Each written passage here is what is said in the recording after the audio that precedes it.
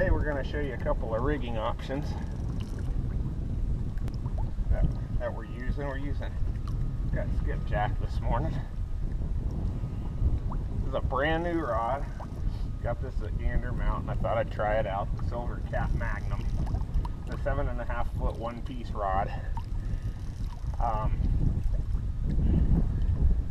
No experience whatsoever. Don't really know anybody that has one.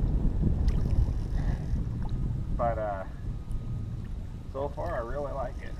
It's got a paracord grip.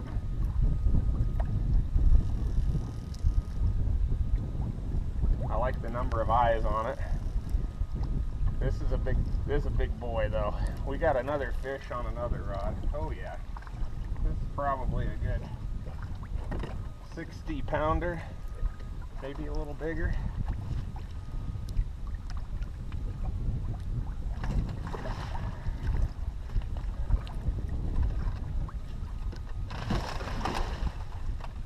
Oh yeah.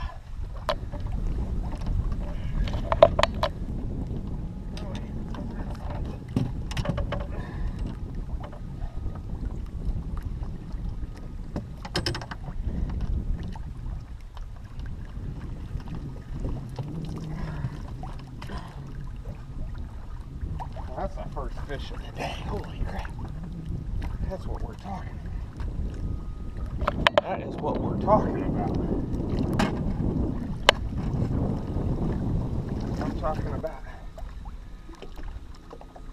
blue catfish. This is a blue catfish. Oh yeah.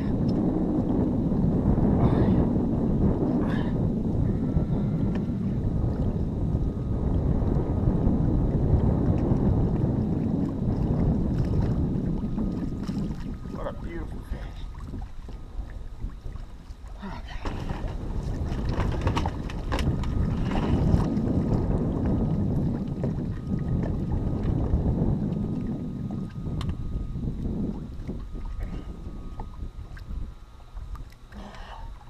That's a good 64-pound fish. This is what's critical of these girls.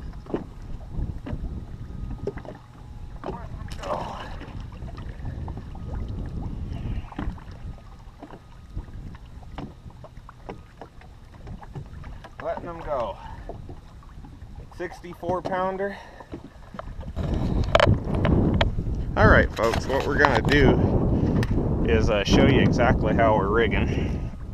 Now what I've got here is a skipjack caught, and I've frozen. Hasn't been froze all that long.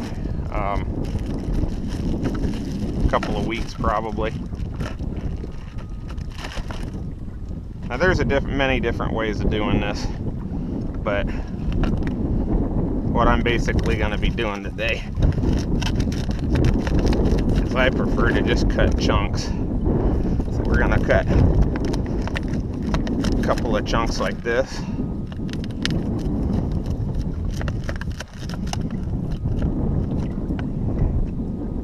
Now here's what we've got here for one setup. Basically you have a sliding no roll sinker. This is my favorite sinker for most anchor situations.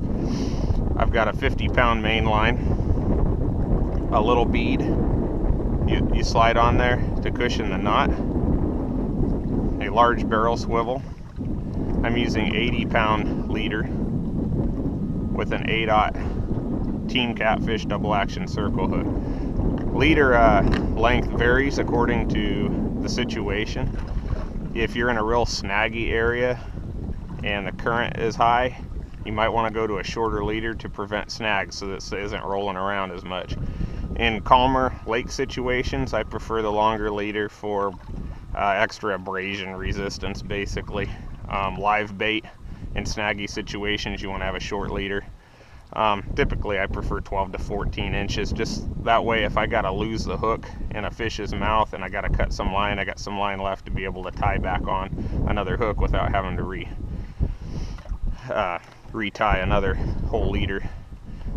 These big baits, there's different ways. This is my preferred method, as I go in right here at a 45-degree angle and hook that backbone. Make sure there's no scales on it. This is what I prefer. Everybody's got a different method. That's what I prefer.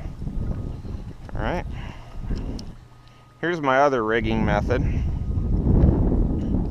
I prefer this for drift fishing situations or where you need more versatility.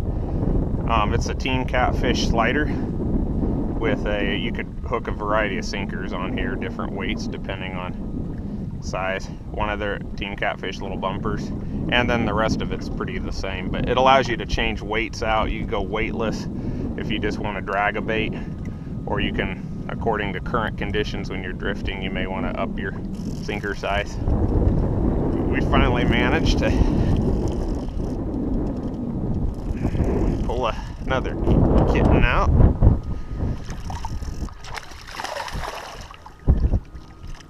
And you can see how it's pretty beat up, but how this hook is always in the corner of the mouth.